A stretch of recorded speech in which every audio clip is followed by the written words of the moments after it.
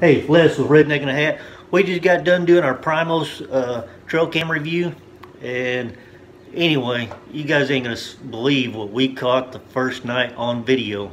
It's a little scary, creepy. That's probably more creepy than anything, but stick around and you'll see what we caught.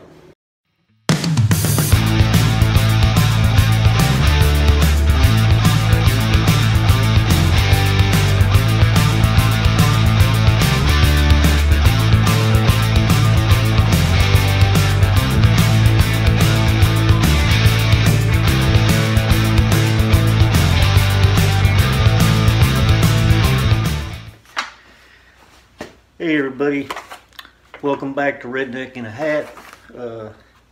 Today I've got something here. We're going to do an unboxing. Well, it's out of the box. We're going to do an unpackaging, I guess would be better terms, but this is what it is. It's a Primos hunting game cam. This one here is the Truth Ultra Blackout with early detection. It's the 4 megapixel. But anyway, it says simple to use.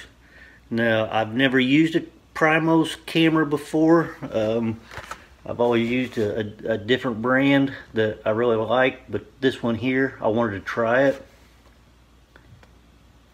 But and of course on the back, not a lot on the packaging, pretty straightforward.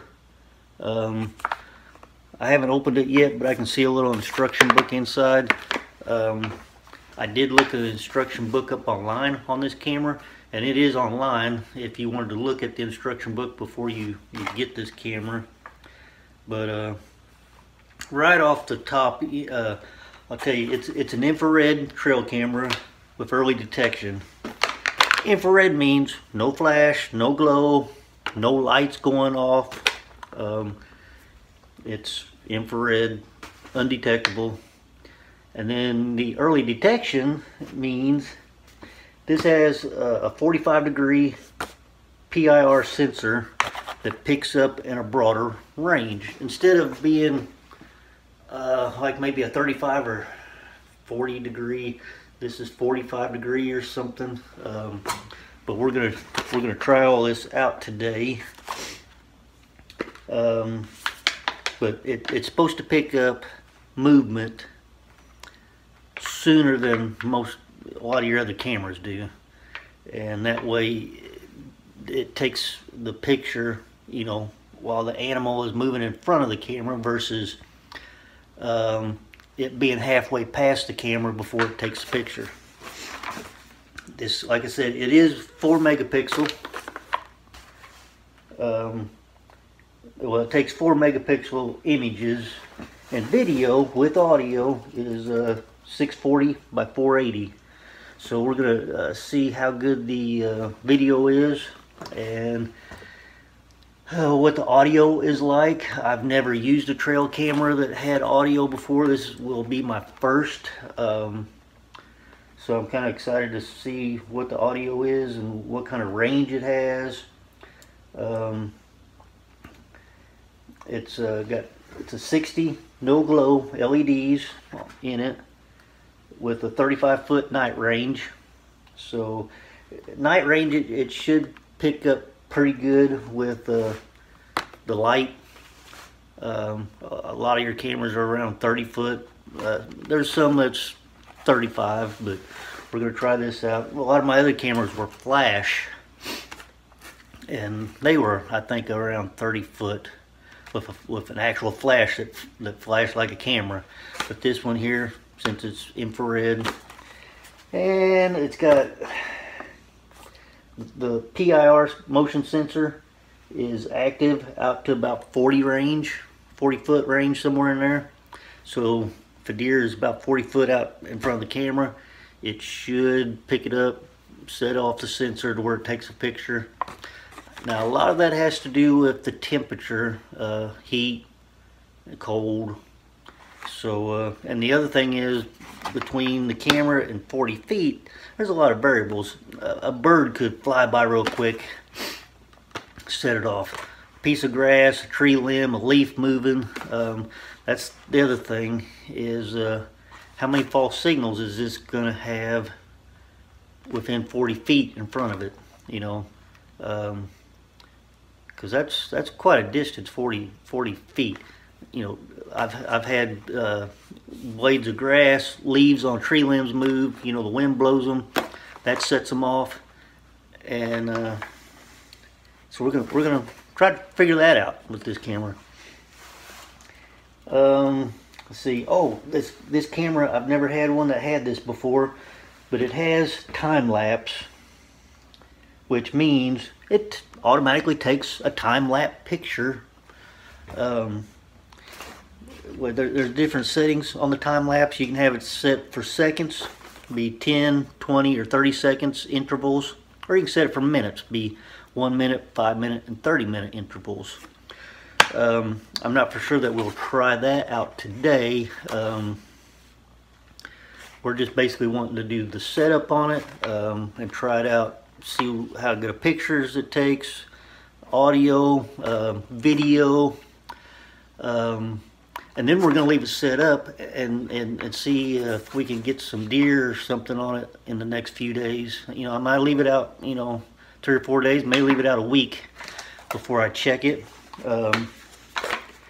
It does have a 1-second sensor, trigger sensor, so that should be pretty good. And it accepts SD cards up to 32 gigabyte. And the batteries, it takes 8 AA batteries. You think, well, that's a lot of batteries, but the battery life is 8 months on this thing. Now, I think a lot of that depends on what you have this set on, whether you have it set on images, video, or time lapse. Time lapse, you're not going to get 8 months. You're probably going to be looking at getting a couple of days out of this on time lapse, because it's working all the time. And I believe on the time lapse it takes about 1 gigabyte of images per day. If it kind of gives you a ballpark of how many pictures it's taken in a day's time.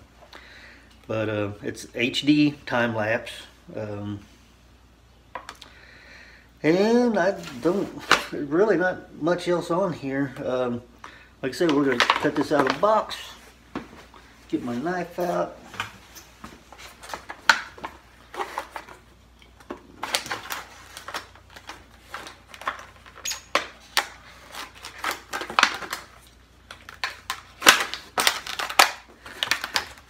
Got the camera aimed down here, so I don't have to raise it up so high. Now, this camera isn't very big. I mean, that's the palm of my hand, and that's how big it is. It is a kind of a green camouflage. It says Matrix on it, so I don't know if Matrix is the camouflage pattern, but the back is black. It does have a tripod screw on the bottom of it to where you put it on a tripod, but this is what the front looks like. Let's see, take this sticker off. Up here is where your LED lights are. Of course, your camera lens is here. Down below is that's your sensor, your motion sensor. Up here, the little bitty hole. Now, this light should light up when it detects movement, and it also serves as your daytime, nighttime sensor to know whether it's daytime or nighttime. Let's see what else I got in the box here. Got a nice green strap. Of course, instruction book. Now, it looks like this instruction book is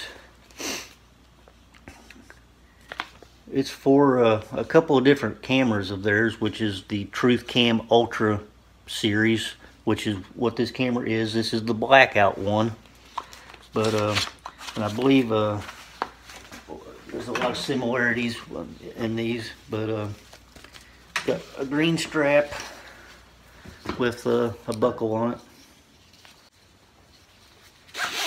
Go ahead and put this strap on the camera.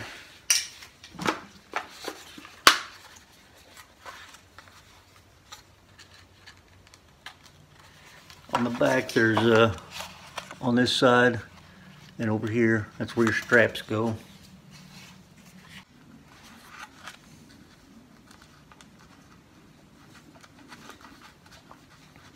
Just kind of got to work it through the grooves here, see there?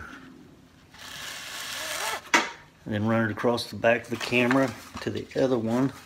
Just make sure your strap is laying flat.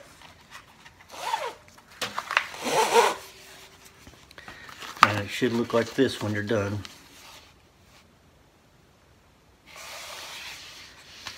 And of course there's a buckle on this side, so we'll go ahead and put it on and then unbuckle it.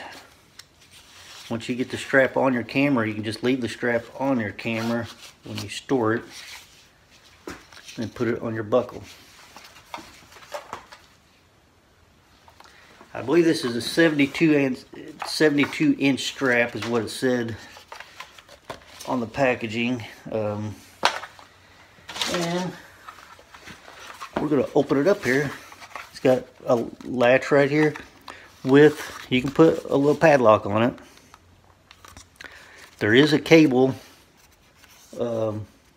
strap lock place here, cable eyelets, to where you can put a cable through the front and I guess lock it to the tree. Open it up. Well, we got in here. Okay, got a little card in here for installing the batteries, which is nice of them. And yep, it takes eight batteries here. And here's all your controls, which looks pretty easy. They're just slides. Power button up here at the top, a red button, LCD screen. To change settings, I think for your clock and date and all that is here. And the SD card slot is on the side.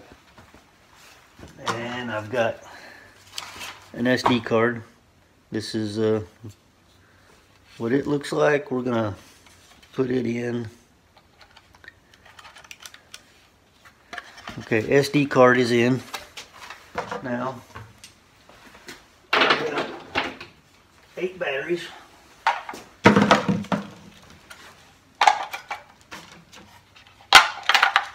We'll put these batteries in real quick.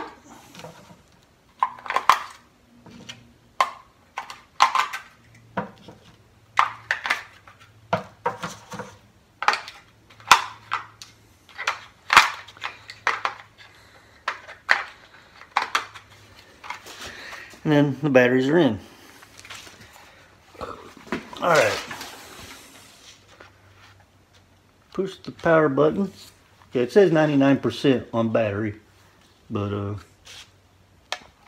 these batteries are new. I haven't used them, but I've had them for a while, so that's probably why it's down 1%. Alright. Date. The month is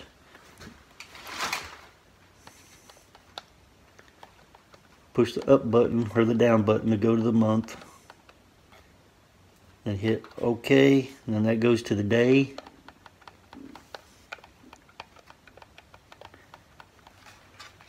Today's date. Okay. Push OK, then it goes to the year. Push OK. Push OK. Okay. Once you get your date set and it's not blinking, then push up. Push up, and then that takes you to the clock. Push OK. We'll set the time.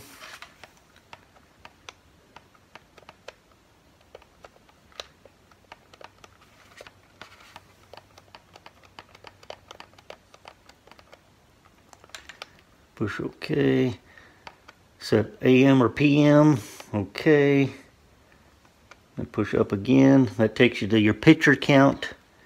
And I believe to reset it, you would do that here. If you wanted to reset your numbers back to 0. Alright.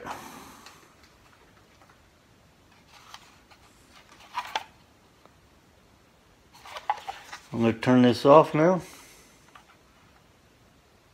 Okay. We're going to take this out and try it out. And see how it works. Alright everybody, we are out in the woods in an undisclosed location in western Missouri, right outside of Kansas City. We got the Primos Truth Cam Blackout Ultra, and we're going to put it on this tree right here.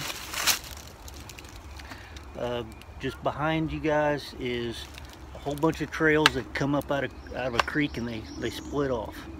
And this is going to be pretty much looking where all that splits off. So anything that comes up out of that creek, is going to be walking in front of this camera to split off, or anything going to the creek is going to be on the camera. So anyway, I'll show you the trail here once we get the camera set up, and I'm going to place this about 3 feet above the ground. Looks like there's some poison ivy. Yeah.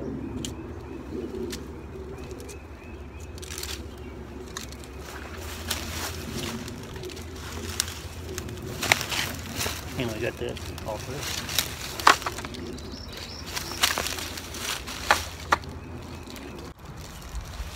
We got this camera set up about 3 feet off the ground.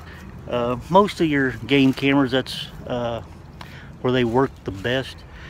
I wouldn't go any lower than 24 inches, unless you're wanting to, you know, get the little animals like the coons, possums. For your larger animals, 3 feet. Like I said, I wouldn't go over 4 foot. I wouldn't go under 2 foot. It kind of depends on your terrain. If the ground goes up, I got cobwebs in my hair here. If the ground goes up from your camera, you're probably going to want to raise it up to be able to get whatever's on that hill. If the ground goes down, you're going to want it down a little lower. But for pretty much flat ground, you want it about 3 foot above the ground. So we got the camera set up here. We're going to set it, do the settings on it, and get it turned on. We're going to do some walkthroughs, and we'll see how that goes. Alright, we're going to set this on photo first. We're going to try photos, turn it on, and we got it set for 10-second, well, intervals, well, 5-second delay. That's what we're going to do right here. We're not going to be on time lapse. So anyway, we've got it on, and it does a countdown up here, and when it reaches that countdown, then it's ready to go.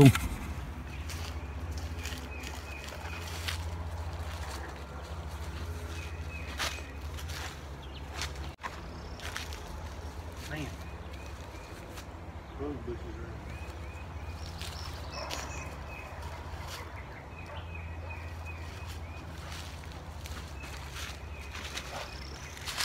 are. Alright, now that we did the picture test, we're going to do some video on it. I've got it set for high resolution because I want to see what kind of quality, you know, it gets on the high resolution with the 4-megapixel camera. Okay everybody, we're going to try this out. We're going to put the memory card in the computer, and we're going to see what kind of audio, if we got audio. There's no settings to where you can turn the audio off or on, so I'm guessing it works. We'll know till we try it.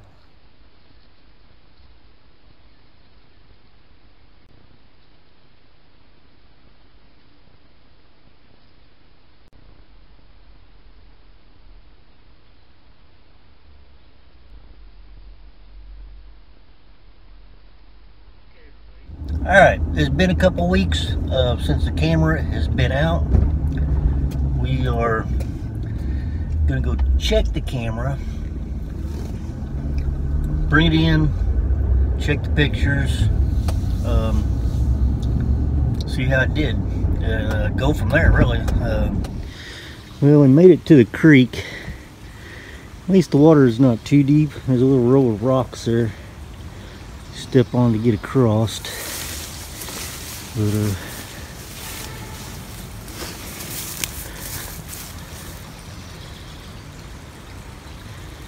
and the camera is right up there on the other side of these bushes here. So anyway, let's walk across these rocks. About got soaked walking through the grass.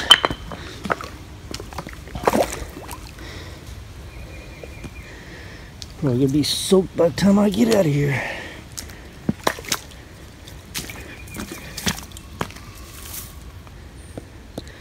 Deer tracks.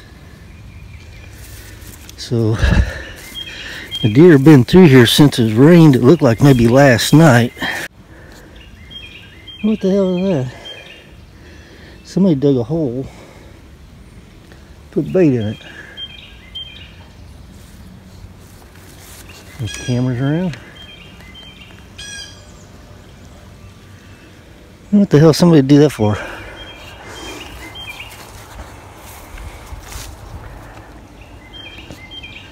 I don't see no cameras.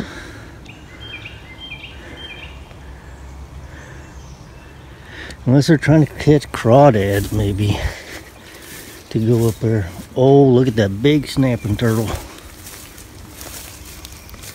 Oh, see him there in the water.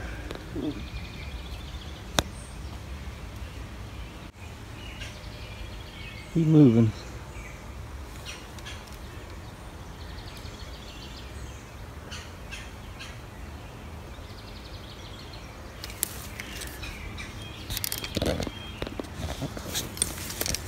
Look around this hole some more. Kind of got me curious why they had dug it.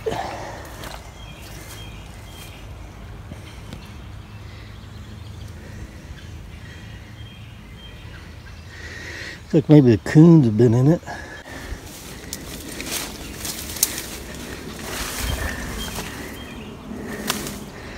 Still there, still there.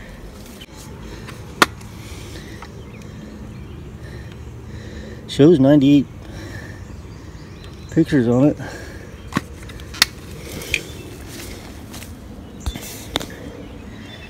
But anyway,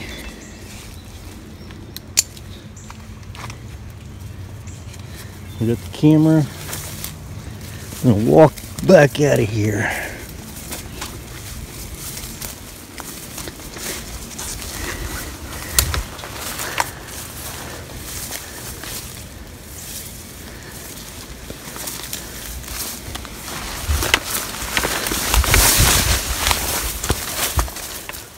Alright, we got the Primos Truth Cam Ultra Blackout. It's the Truth Cam series. But anyway, we got the memory card out, got it fired up in the computer, uploaded the videos, and had some nighttime videos that turned out really well. I was impressed. It's the first IR camera infrared that I've had, so I didn't really know what I was going to do. I'm used to the ones that flash, and but anyway, had some possums, had some coons, had quite a few coons. In fact, one of the coons kind of climbed the tree and got over the camera, and deer. And the sound, it don't seem like the sound picks up very far away, but if an animal is up close, you can definitely hear the animal breathing or grunting. Did have a deer with its nose right up there smelling the camera, and you can hear the deer, you know, sniffing, and which is kind of cool. But it did pick up deer way out there. All you could see was maybe a nose or the face, you know, of the deer, and that camera picked it up. I was really impressed with the quality of the sensor on this camera. It did seem like it picked up off to the side of the viewing area. So if a deer just walked up just gradually to the viewing area and stopped, it would pick it up, but he wouldn't be on video because he was just outside the camera length. But if he kept walking, he would have been in the video. But no, overall, I do like this camera. Would I buy another one? Yeah, if I was needing another camera, sure. Great camera. Of course, we only had it out 2 weeks, so couldn't really check the battery life. The other thing that was captured on video is going to be a little surprising. It was the same day I put the camera out. I put the camera out in the early afternoon, and the camera captured something about 8:20 something, I believe it was. It was just before 8:30 p.m. It was dark. And it looked like it might have been sprinkling or just kind of a light drizzle, because you can see, you know, things, you know, probably raindrops falling. But it really baffled my mind what this was. There was 2 objects. One was down kind of on all fours, it looked like. The other one was upright, up on hind legs. And it's kind of chilling to see that there's something like this. Now it was in woods not too far from my house, probably within a half a mile of my house. And I don't know, I may have to put the camera back down there just to see if I can get more video of this, because I'm not quite sure what it was. But I mean, the color of it was pretty white looking. Now the other one was dark, but this one was pretty white looking, and it really stood out, and you couldn't really see the one that looked like it was walking on all fours. You didn't really see till they got right up close to the camera, and it kind of moved around the first one, and then the video stopped. You know, they're 10-second videos, and then the camera activated again, and it caught the rear end or the hind quarters of the dark object, and you could see, you know, a tail on it. But you just have to watch this. It blows my mind. When I first seen it, I'm thinking, oh my God, look at this thing. You know, none of my buddies are going to believe this when I show them, hey, this is what I call my trail camera, you know, this needs to go viral. But anyway, check it out. I'm going to show you just a clip of the 2 objects that I caught that night, the first night. And then at the end of the video, I made a loop of, you know, a bunch of the videos, the deer, the coons, the possums, so you can check out the actual quality. It's high definition. But anyway, check it out. Thanks for watching. I'm Les, Redneck in a hat. Come back, guys. Come on, where'd you go? Look at this. I'll zoom this up. Play again. Play again. Look at her. She's walking a German Shepherd by my camera. You guys catch this? Some blonde chick. Looks like it's raining. She almost looks like she's lost, like she don't know where to go. That's her leaving with the dog. That was the dog's tail that went out of the picture here. She was walking in front of the dog.